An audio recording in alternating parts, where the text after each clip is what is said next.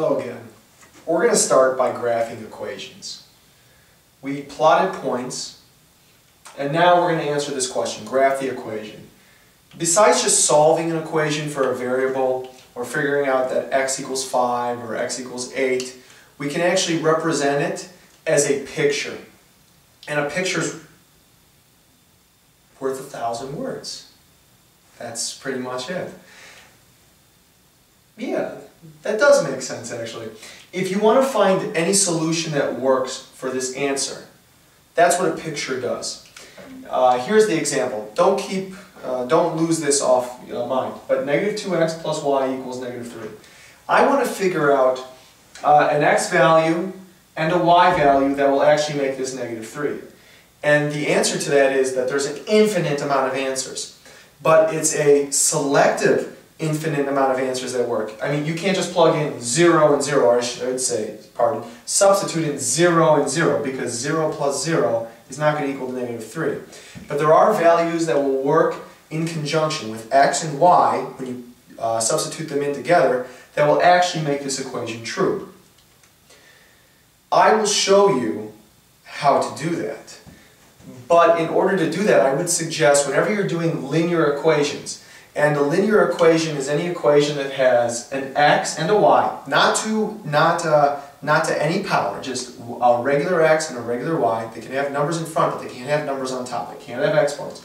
Or it has y equals a number or x equals a number. All of these types of problems are linear equations. What I mean by linear equations is when you end up graphing them, they become lines. That's why they're called linear equations. They look like lines. My suggestion to help you do this better, and we're going to focus on this a little bit later. We're going to also do standard form, but I'm not really a fan of standard form, but I'll show you anyways because it's in your curriculum, is to solve for y. Whenever you have a chance to graph a linear equation, try getting y by itself. It actually makes it so much easier. For the most part, about 99.9% of the time it makes it easier. Now, I want to get y by itself, and in order to get y by itself, I have to move everything that is not or does not have a y to the other side of the equation. See, this is fine, but this negative 2x that's with it, that's not fine. I need to move this negative 2x away from the left side, move it to the right side. And remember, what you do on one side of an equation, you have to do on the other. So I'm going to add 2x to both sides. What I do on one side, I do on the other. Negative 2x plus 2x cancels, it becomes 0, and I'm left with y equals, I prefer to put the term with the x first. You could make it negative 3 plus 2x, but it's more proper to put 2x and then negative 3. So I'm going to leave this as 2x minus 3.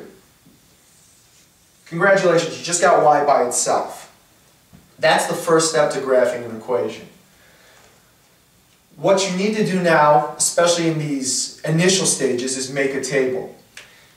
Like I said, there's an infinite amount of combinations that will work, but it's a selective infinite amount of combinations. You can't just pick a 1 and 1 and say it's going to work, because no, that won't work. Good. 1 and 1 doesn't work, but you have to come up with values that you think will work, or not values that you think will work. You have to substitute in x values and see what the y value is equal to. So whenever you're making a linear table, I would suggest that you create a table of 5 open slots for both the x and the y. 5 is just a good number. 1 isn't enough because it doesn't have another point. 3 is okay for linear, but 5 is efficient, and most teachers like 5 anyways. At least I do. So here are the values that I'm going to put in for x. You're going to input values in, and it's fine. You can decide to put whatever values you want in. Here they go. I'm going to put in, negative 2, negative 1, 0, 1, and 2. And when it comes to graphing linear functions, this is a pretty safe set to use. Just negative 2, negative 1, 0, 1, and 2. Pretty much. Unless you're dealing with fractions, then it's a little bit more complicated, but not really. So what I want to do now is I want to substitute in these values, negative 2, negative 1, 0, 1, and 2, into this equation to see what my y is going to be. So let's start. And you can take out a calculator, or you can write it down too, but I'll show you. You have 2 times, what's the first x you want to substitute in? Let's go in order, negative 2. 2 times negative 2 is negative 4. Negative 4 minus 3, or negative 4 plus negative 3 is negative 7. Go ahead, check it out, it works. Okay, gave you time. Substitute in the value negative 1 now. 2 times negative 1 is negative 2. Negative 2 plus negative 3, or negative 2 minus 3, still the same thing, is negative 5. Now substitute in the value 0. 2 times 0 is 0, minus 3 is negative 3. Next value. 2 times 1 is 2. 2 minus 3, negative 1. And then substitute in 2. 2 times 2 is 4. 4 subtracted 3 is 1. Now I do that in my head, but what I would suggest when you first do it is try this out. 2 times negative 2, subtract 3, 2 times negative 1, subtract 3, 2 times 0, subtract 3, 2 times 1.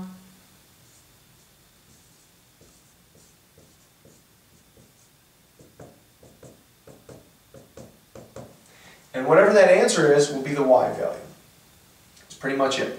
So let me go over that very quickly. What you want to do when you're trying to graph an equation is try to put it in y equals mx plus b form. Just solve for y.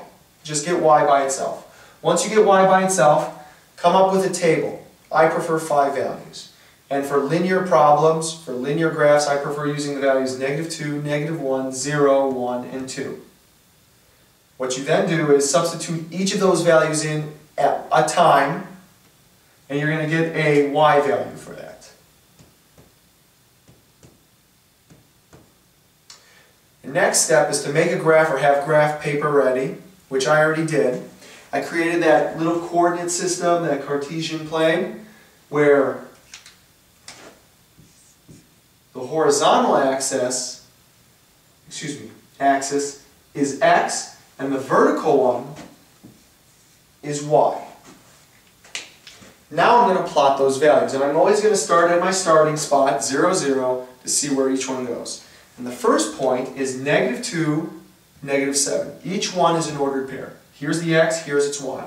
Here's the x, here's its y. Here's the x, here's its y. Here's the x, here's its y. Here's the x, here's its y. So I go ahead and do that. I'm going to go negative 2 on the x-axis, negative 7 on the y. Negative 1, negative 2, negative 1, 2, 3, 4, 5, 6, 7.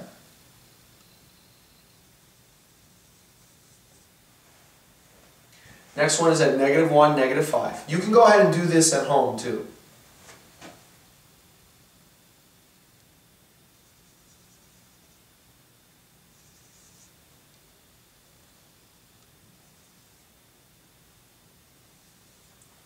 Awkward silence as I plot those points. So I plotted 5 of the points. There's actually more. You can plug in, you can substitute in 3, 4, 5, 6, 7, 8, 9, 10. It's still the same story. What's going on is that you're just going to create more points. And they're going to go in this direction if you keep if your x values keep increasing, and if your x values keep decreasing, they're going to go in that direction. Now, if you connect the dots, it's going to create a line. Hence a linear equation. But there's one thing I want to talk about really quickly. If you're just plotting points, it's called a discrete function or a discrete equation. Given that each point is by itself and no one's bothering, it's just acting discretely. It's called a discrete equation or a discrete function, depending if it is a function. And this is a function. If you plot the points, if you connect the dots together to create a line, then it's called a continuous equation or a continuous function because the line is just one continuous graph. If it's something that connects and keeps going, it's continuous. If it's just points on a system, an XY graph, then it's discrete. This one tells me to graph it. And that's what you're going to be doing for the most part. You're not going to be plotting points. You're going to be coming up with points, and then from that point on, connecting the dots to form a graph. And what we're doing now is a line. And every graph that you're going to be doing for the next, well, many lessons to say the least, is going to be a line, a linear function, a linear equation. So that's what we're going to do. We're going to connect these points. I'll do so as best as possible.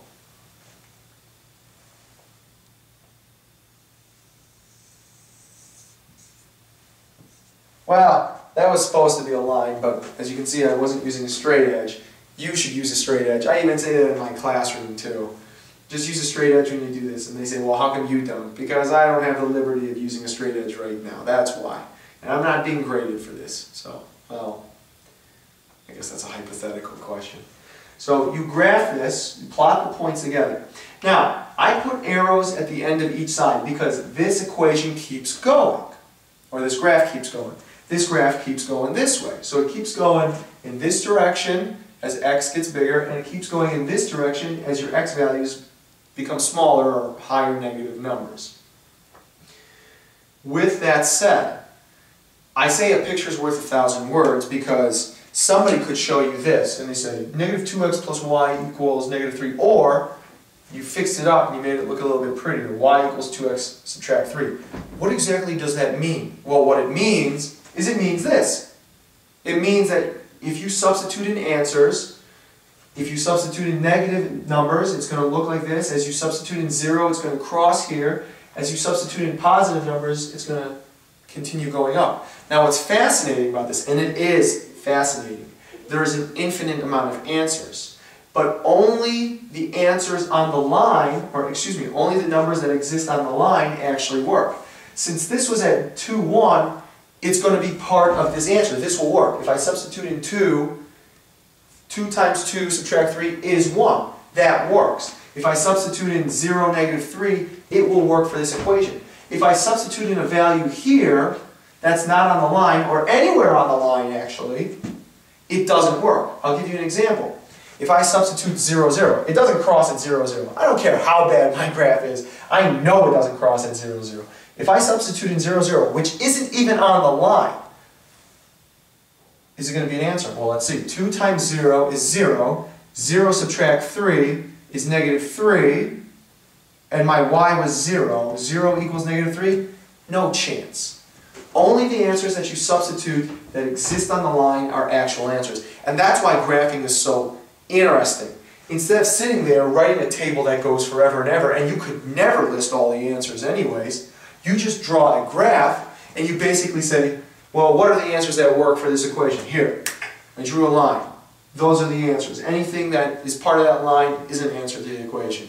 So your line could keep going up to 1,000,000, whatever the x value is, and its y value will be 2,199,997. No, excuse me, 1,999,997, and that will work. So if you plug in 2 million, this will be 1,999,997, and it will exist on that graph all the way up there this way, which I'm not going to draw anyways. So with that said, it really is quite fascinating, and a picture is worth 1,000 words. We're going to do one more like this, except we're going to use a fraction, and I'm going to change things up a little bit. I said use negative 2, negative 1, 0, 1, and 2. This is a little bit more advanced of a problem that I'm going to show you, and it's going to have a denominator, and I'm going to see if you can do that. With that said, have a great day.